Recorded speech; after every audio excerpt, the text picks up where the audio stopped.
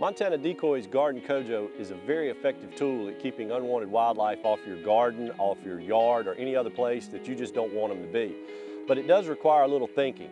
You don't just take it out, stick it up, and leave it there year-round. You've got to move it around so it changes the view for the animals, and you've got to think about where they're coming from. Behind me here, you see a lot of wood, so it's likely that the deer could be coming out of there. So I want to make sure when they start coming out, they can see this decoy and hopefully keep them from coming.